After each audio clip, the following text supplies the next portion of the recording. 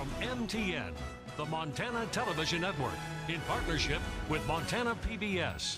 This is Campaign 2014, the House Debate.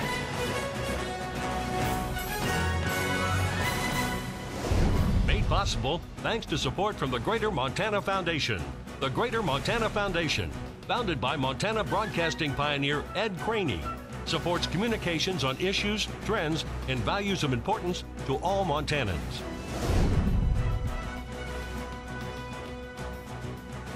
Debate night here on the Montana Television Network. We thank you for tuning in tonight. I'm Jay Cohn. I'll be moderating tonight's debate as we look at the U.S. House race here in Montana between Republican Ryan Zinke and Democrat John Lewis. This is a big week for this campaign. These two candidates met in a radio debate earlier this week in Billings, but tonight is the only televised face-to-face debate between the two candidates, at least that we know of at this speaking. We'd like to welcome our audience tonight statewide on the Montana Television Network stations. We're also coming to you statewide on Montana PBS stations across the state of Montana. And we're also going nationwide tonight on C-SPAN. So wherever our viewers are tuning in, we welcome you to Montana's U.S. House debate. Just a few ground rules to go over. We'll have no opening statements tonight. The candidates will be answering questions from our panelists. We'll be giving 60 seconds for those answers, and each candidate will then have a 30-second rebuttal. They'll have 2 minutes for a closing statement. They will be taking a 1-minute break midway through. Some quick ground rules for our audience. We're here from the Riverside Country Club in Bozeman with a small group of campaign friends, family on both sides of the aisle here. We're asking everyone to hold their applause to the very end. We're all adults, and we're not going to answer our cell phones during this debate as well. Let's do our first introduction, first of all, for Republican nominee Ryan Zinke. Ryan, nice to see you here. Ryan is a third-generation Montanan. He is a standout athlete at Whitefish High School. He was a standout in several sports. He went to the University of Oregon on an athletic scholarship, earning a degree in geology, a Bachelor of Science degree. He's had a 23-year career with the military in the U.S. Navy, 2 stints with the Navy SEALs. In 2008, he was elected to the Montana State Senate, where he chaired the Senate Education Committee, and just a couple of years ago, he ran for lieutenant governor. He is also the CEO of a consulting firm that specializes in advanced technology for aerospace and oil and gas. He and his wife, Lolita, have 3 children. Ryan, welcome tonight. Great to be here. Now we welcome Democratic nominee John Lewis. John is a 4th-generation Montanan. He and his wife, Melissa, have 2 children, Kate and Jackson. John Lewis was born in Billings, a Magic City boy, but he was raised in both Billings and Missoula. Most recently, he served as state director for Senator Max Baucus, a position he held for 4 years, supervising a staff of 20. He's a graduate of Western Washington University with a degree in political science and communications. And he touts his top legislative accomplishments as tackling veterans' unemployment issues and also helping many Montana communities wade through the bureaucratic red tape for flood disaster following the 2011 floods in Montana. John Lewis, good to see you tonight. Good to see you, Jay. And it's my pleasure to introduce you now to our panel, who will be asking our candidate questions. First, we welcome Donna Kelly, right in the middle of our, on this end of our panel questioning. Donna is from KBZK Television. She's been with the Bozeman station now for 8 years. Donna also worked prior to that for many years with CNN in Atlanta, and she wanted me to tell you that she also had several overtures to work for Fox as well during those years. I can tell you that Donna and I started our television careers together, let's just say many decades ago, at a small television station in Helena, Montana. Donna, good to see you tonight. Jill Valley is sitting in the middle of our panel tonight. Jill is from KPAX TV. She's been anchoring the news there for 22 years. She is a 6-time Montana Broadcaster of the Year. Jill, good to see you tonight. Last, certainly not least, is my co-anchor at KTVQ Television in Billings. Please welcome Janelle Slade. She is a 2-time Montana Broadcaster of the Year. She went straight from college to Q2, spent a few years on the dark side in communications and public relations, but we welcomed her back to Q2 a couple of years ago. So that is our panel tonight. But I get the first question, and let's get going because we just have 1 hour to get through this. I'm sorry that took as long as it did. John Lewis, we flipped coins, and you get the first question tonight, at least answering it, and it comes from me. As we speak, Congress has an 8% approval rating. The calling card of Congress is partisan gridlock. This is a do-nothing Congress on steroids, this past Congress. So my question is, why in the world do you want to join this esteemed group? And what can you do, what do you bring to the table to change this culture in Washington that has our country stuck on hold? Sure. Thank you very much, Jay. I want to thank Montana news stations for hosting this debate, and welcome Donna and Jill and Janelle for being panelists. When I first got in this race, I gave a speech, one of the earliest events I did, and I talked about my past experiences and things I learned while working on legislation for trying to help veterans and other experience I had fighting for Montanans. Someone came up to me after this speech and said, I respect your past experiences, but I'm more interested in the future and the ideas you have to get Congress working for Montana and how you're going to be part of the solution. That was great advice. We've run a campaign on Montana ideas. We've released plans for agriculture, for energy, for public lands, and that's what I want to see Congress do, is work on solutions to move Montana forward. It's true, Congress has about a 9% approval rating. I read somewhere that cockroaches and root canals have a higher standing than 9%. Root canals. We can do better than that. I'm a concerned father. I've got 2 young kids. I'm concerned about their future. And I want to see Congress work together again on solutions. That's why I'm running. Ryan, you sure after this you still want this job? Well, the 21st century can and will be an American century, but we're going to have to earn it. You know, I wear a Navy SEAL trident in my chest. There's a saying in the SEALs that you have to earn your trident every day. And in our country, we have to relearn how to earn our liberty and have an economy that we can have jobs and obtain the American dream. And it is about the American dream and families. And in Montana, we struggle. Our nation struggles. No one trusts the government. No one trusts Congress. No one trusts the administration. We have to restore trust. We have to make sure our economy is prosperous. And today's debate, I think, will highlight some different contrasts between the candidates, and I think the choice will be clear. Mr. Lewis, any rebuttal for either one? Well, I've, like I said, focused this campaign on the future and ideas on the future. And so far in the campaign, I've heard very little about ideas for the future from my opponent. I've heard about what he was doing in 1988. This race is not about what we were doing in 1988. I've heard that he loves America, and we all love America and Montana. And I look forward to hearing his ideas about how we're going to strengthen public lands in this country. And if you want to see Obamacare, the Affordable Care Act, repealed, well, then what's your plan for ensuring the millions of Americans that don't have insurance in this country, including 179,000 Montanans? What's the plan? That's what I look forward to hearing tonight. Ryan. Well, let's talk about the debt. Your plan about selling used cars and abandoned buildings and cutting congressional pay is a joke. It's not even a rounding error. If we want to get serious about America and restoring America, we're going to have to address the debt. And yes, I do support the Ryan plan as a framework because I think balancing the budget in 10 years is obtainable. There's a lot I don't agree with it. I think we can do it without challenging and eliminating and cutting Medicare. I think we can do it without cutting Social Security. I think we can do it without cutting education. But I do think that we have to address the challenges and not put our head in the sand. It's been too long since we put our head in the sand. And I do think we can work together, Democrats, Republicans, independents, to carve out a better future because everyone knows we're in trouble. So are we going to ignore the problems or are we going to actually address them? And tonight we'll talk about addressing the issues. Speaking of issues, let's get right to it. Donna Kelly, you have the first question. Now we'll go to you, Mr. Zinke, since Mr. Lewis asked the first question. So, with your military background, and over the last couple of days, there's been a firestorm over Leon Panetta's book. Just came out about a day and a half ago or so, and everybody's talking about a Democratic congressman who was a former CIA director in the Obama administration, a former Secretary of Defense, and he is laying this squarely at the feet of the administration, the Obama administration, for not getting in those negotiations with Iraqi Prime Minister al-Maliki so that we had to leave. So I'll get to that question with you, Mr. Lewis, but let's talk with your military background.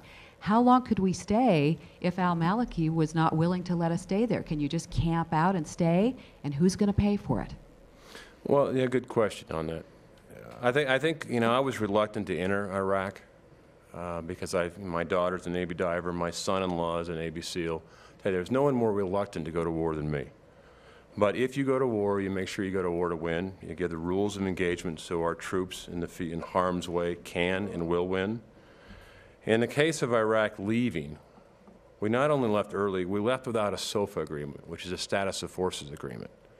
And that should not be overlooked. That one agreement allows our soldiers, they get prosecuted if they are allegedly conducted something wrong under our judicial system. Without a status of forces agreement, one of our soldiers, sailors, airmen, and Marine could actually get prosecuted under Islamic law.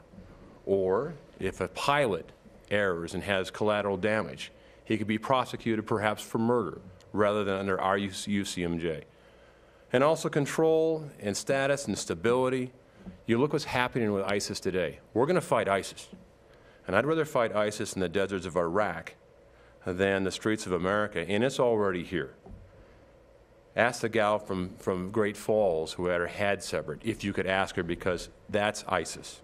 But did we have to go? If al-Maliki said you're not staying and they didn't get through the negotiations? There was multiple opportunities to stay. There was multiple opportunities for administration to get involved, and they chose not to. There was multiple opportunities to check ISIS at the beginning, and we chose not to. This is what happens when you lead from the rear and not from the front, because if the United States does not lead, no one else will.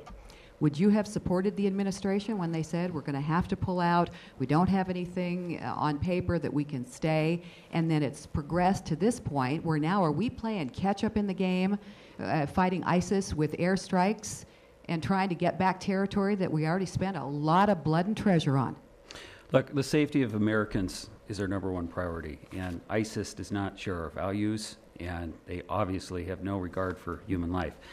But we need to learn from the mistakes of the last 12 years of nation building in Iraq. And when I hear I'd rather fight that war in the deserts of Iraq than here at home, I think that's a simplistic way of looking at the problem. They estimate there are 1 billion Muslims in this world. They're not all in that region. 1 billion Muslims. Out of that 1 billion, they say about 15% are Islamic extremists. If it's 15%, that's 150 million Islamic extremists. The idea that we can just bomb our way out of this problem is not realistic to me. For both of you, airstrikes now to try and gain back some of the ground that ISIS has taken, but will there have to be boots on the ground? Look, I support doing whatever we need to do to keep our Americans safe, and the security is our number one priority. That's what I said first. But we need to be thoughtful about our approach. And number one, Congress needs to debate this issue and authorize force, fulfill their constitutional responsibility. And how much is it going to cost? What's the budget? What's the end game? And I just don't think the correct response is to instantly say we need to put troops on the ground in Iraq. My opponent called for economic sanctions against ISIS. Now tell me how you put economic sanctions against a non-nation state. Maybe we should perhaps write a tersely worded letter. The issue is that ISIS is a danger. It's a danger to here. I think you have to have a three-pronged approach. You have to shut down our southern border. Our southern border is no longer an immigration issue. It's a security and an immigration threat. A nation that can build a Panama Canal in the 19th century certainly can build a fence in the 21st. Secondly, unfortunately, it's going to call for America to lead. And you cannot control ISIS by air alone. In the words of General Conway, four-star, former Commandant of the Marine Corps, there isn't a snowball's chance in hell that air operations will work, and I agree. Secondly, you limit our ground forces to special forces, to supplying support. We make sure our coalitions that we choose are watched and efficiently trained, and limit our involvement, but make sure that ISIS is destroyed. Quick follow-up, because no one answered how we're paying for this. We've already put 2 wars on the credit card. Would you be willing to support a war tax to support as Donna said, a perpetual war that we seem to be in. Look, there's two clearly different approaches to this situation here on this issue. And I'm saying we need to be thoughtful and responsible in decisions. No, a letter is not going to get the job done. But this is somebody who called for invading Mexico a few weeks ago because we have an American in jail in Tijuana. That's not the kind of judgment I want representing me in Congress. And his instant reaction to the president's announcement that we would have airstrikes was, let's send in more troops. He also said a couple years ago that when the president announced that women should serve in combat roles in this country, he said that is nearly certain to cost lives, women serving in combat roles. That's not the judgment we need in Congress, and it's a good question, Jay. How much is this going to cost? And it needs to be debated in Congress and authorized. Quick rebuttal, Ryan. How do we pay for this? We pay for it by having a strong economy. A Navy costs money. Bridges, schools, infrastructure, that all cost money. Paying for Medicare, Social Security. We need a robust economy. And John, I know you didn't serve, but Tiramisu is a Marine that has been languishing in a prison in Mexico for over 6 months. Every man, woman, and I've served both, and I've commanded both. Everybody that serves in this country makes sure that America has their back. And when America doesn't have their back, like Benghazi, like Mexico, what happens is it sends a signal to every veteran fighting, you know what, America's not going to be there. I did not advocate invading Mexico. I advocated the president doing his duty and doing by all available means to get the young Marine back. Next question goes to Jill Valley. All right, I'm going to start with Mr. Lewis, talking about money a little bit. You've criticized Mr. Zinke for taking 70% of his money from out of state, outside of Montana, because it makes him captive to out-of-state interests. Well, John Tester got 80% of his money in that same vein, so is he too also captive to out-of-state interests? The reason I've highlighted that I've taken over 70% of the money that I've raised in this race is from Montana is because it's unusual, and I'm proud of that, very proud. I've worked very hard to raise and finance this campaign from Montanans. And there's a huge difference between the way I've done it and the way my opponent has done it. He has raised most of his money from California, Texas, and Florida, 3 states. And those 3 states combined have 116 representatives in Congress. We have one representative. Look, I said from the beginning, we're going to run a Montana campaign on Montana ideas and financed by Montanans, and I've worked very hard at that, including contribution from all 56 counties. So I'm very proud of that record, and comparing it to the 2012 election is comparing apples and oranges. In that election, $50 million was spent in Montana in the Senate race alone. That's disgusting to most Montanans. And so we're going to keep doing what we're doing, focusing on Montana ideas and focusing on running a Montana race financed by Montanans. Well, Yeah. I'm not going to apologize for having a national stage. I'm not going to apologize for going to different states and having coalitions between different congressmen. But the facts are this. I have 18,000 donors. Most of them are small donors. That 18,000 donors compared to about 3 represents veterans and seniors that share a common idea, that America is exceptional. Do I like the fact that you have to reach out of the state? No. Max Bach has had about 90%. No one criticizes that. But the fact of the matter is, having a national platform means you can do national things. It means you can reach into coalitions and meet other congressmen. Because we only have 1 congressman in the state of Montana. 1 out of 435, not a lot of vote. You're going to need to gain coalitions, friendships, relationships based on American exceptionalism. Our next question goes to Janelle. And this is for Mr. Zinke. I'd like to address where most of our Montana voters see the 2 of you, and that's on television in political ads. Mr. Zinke, in one of your ads, you repeatedly reference your milestones in life versus John Lewis's age. All of your milestones getting through your life as he's growing up. Can you help us with the message that you are trying to get across in this ad? Yeah, more leadership, less politics. I've spent my life leading. I have an MBA, an MS in finance. I've done education. Being a naval officer is more than just leading troops into combat. It's also looking at challenging, complex problems and finding solutions that are real. I've sat down with warlords and agreed back and forth on solutions. I can certainly sit down between Democrats and Republicans, as I did in the Senate, to find real solutions. You continually bring up his age. Do you feel that because you are older, you make a better leader? So the older someone is, the better leader they are? No, I bring up a comparison of two lives, and it's a positive campaign.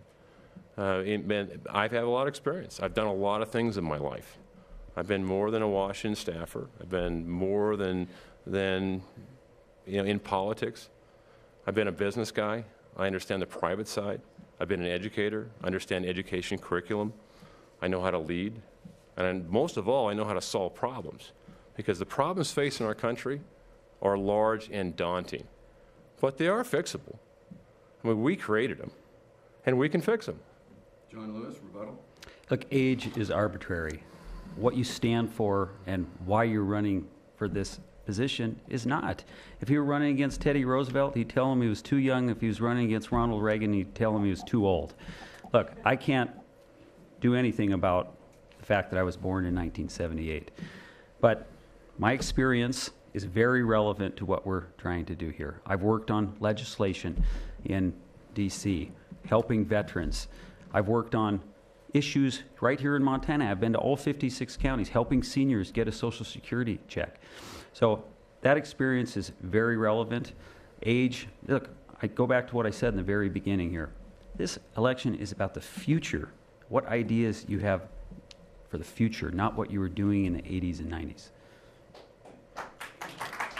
Follow up on, we're talking about the congressional ads. Let's talk about your ad, Ryan Zinke. Can we just agree right now that John Lewis did not write the Affordable Care Act?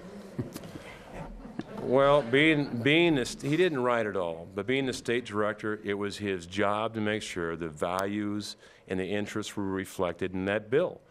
And when concerned Montana businesses called, what were they told? They were told, you know what, don't grow your business past 50. Make sure you don't employ your employees more than 30 hours. That hurts business, that hurts every family. And as a state director, that's your responsibility. But your ad says that he wrote it. That's not what you just described, isn't it? On a typewriter. On a typewriter. So that's not true. I don't think he wrote it all. John, you have an ad campaign that says you want to cut congressional pay. Can we just agree right now no one's going to cut congressional pay? Because it's going to take an act of Congress to cut congressional pay. Yeah. And really, what would that accomplish? Well, first of all, let me say something very quickly about those healthcare ads. And look, we have millions of uninsured Americans in this country. And what is the solution to insure those Americans? I'd like to, there are tens of thousands of Montanans additionally that are benefiting. There's somebody in the audience tonight, he's named Al Kesselheim. He's a part-time teacher, lost his insurance January, and he signed up on the exchange for insurance today. And he's paying half of what he paid before. There's thousands of Montanans like that. So if you want to repeal Obamacare, if you want to repeal the legislation, what are you going to tell Al and his family and his kids what he's going to do? Because he would lose that insurance. Well, we're not cutting congressional pay. That was the question. Look, Congress has a 9% approval rating. They need to do their part. Will it solve our deficit issues? No. But I also said that if you can't pass a budget, you shouldn't get paid. Congress hasn't passed a budget in over 1,000 days. And so, look, this is about Congress doing their part. Ryan, quick rebuttal. Well, there's 20,000 Montanans that lost their insurance. 20,000. Yeah, there are. And let me further say this, is that do we need affordable health care? Absolutely. Can we do it better? Absolutely. But one size fits all from Washington isn't the solution. I understand there's some good things about Obamacare, pre-existing conditions, that's good.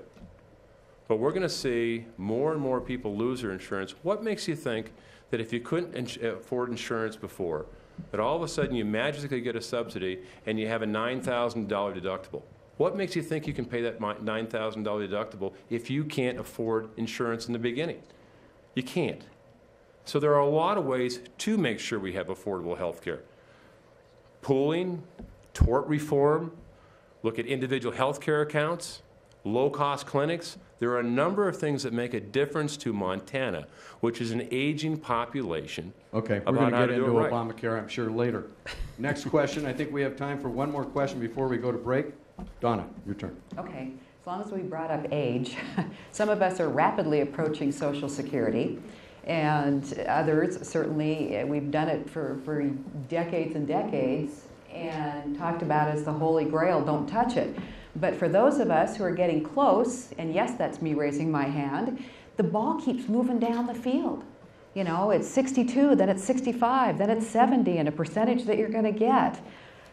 Would you change it? Can we keep it? How would you make it better? And are you going to keep moving the ball? And I've lost track of who gets that first. I'm sorry. Mr. Zinke. Well, I think we can keep our promises. It's Social Security. And I sat down with McCater's Institute and looked at the numbers. And Social Security is absolutely healthy for those that earned it. If you worked all your life and that was a promise made, that portion of Social Security can be healthy. But what's happened is you have a lot of new people, holes in the ship, that are draining that fund out. And Congress has stole from it multiple times. And again, it goes back to how are we going to afford all these things?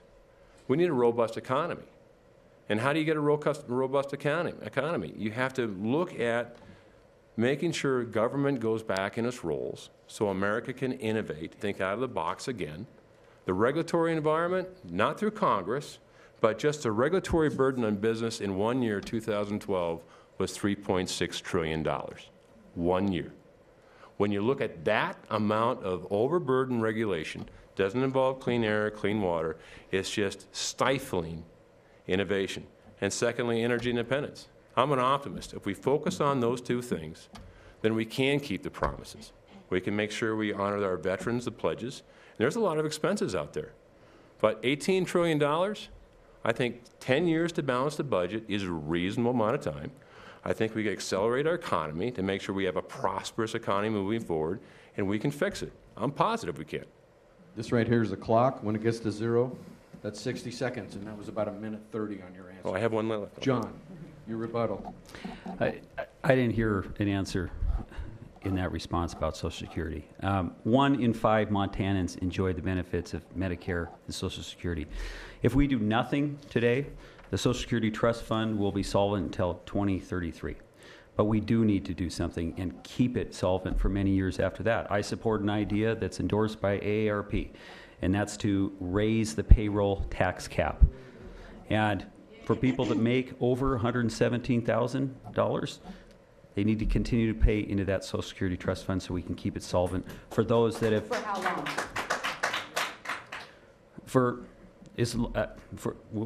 Be more specific, Donna. How long? You said they need to keep paying if they're making over $100,000. They need to keep paying into it for how long? I think we should all do our part. Absolutely, do our part with the goal of making that trust fund solvent for many years beyond 2033. Okay, we're going to drill down real quick on the retirement age. Do you support raising the retirement age? That's a way to help pay for some of this. Is that something you would look at? Or a percentage? Right. No, I do not at this time. Look, people work their lives for these benefits. They need the assurance that it's going to be there for them when they retire. And let's not keep moving the goalposts for retirees. I don't support that. Ryan? I don't think it's necessary. I don't think it's necessary, and I would not support it because, again, is that the Social Security program itself, if you just look at those who have earned it, and most of Montanans have earned it over a period of their lives. And that's the way it was designed. And it's solvent if you look at that. And I think it should go back and make Social Security exactly what it was.